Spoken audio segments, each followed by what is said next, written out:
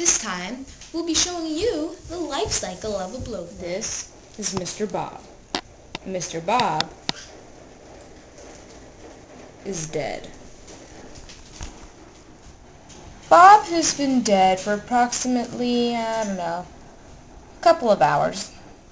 The flies have already laid a whole bunch of eggs.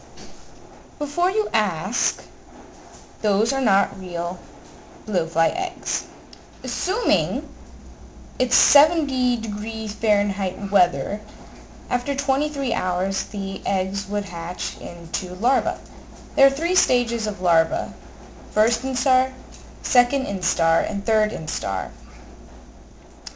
About 130 hours after he's dead, the blowfly's larva has turned pupified.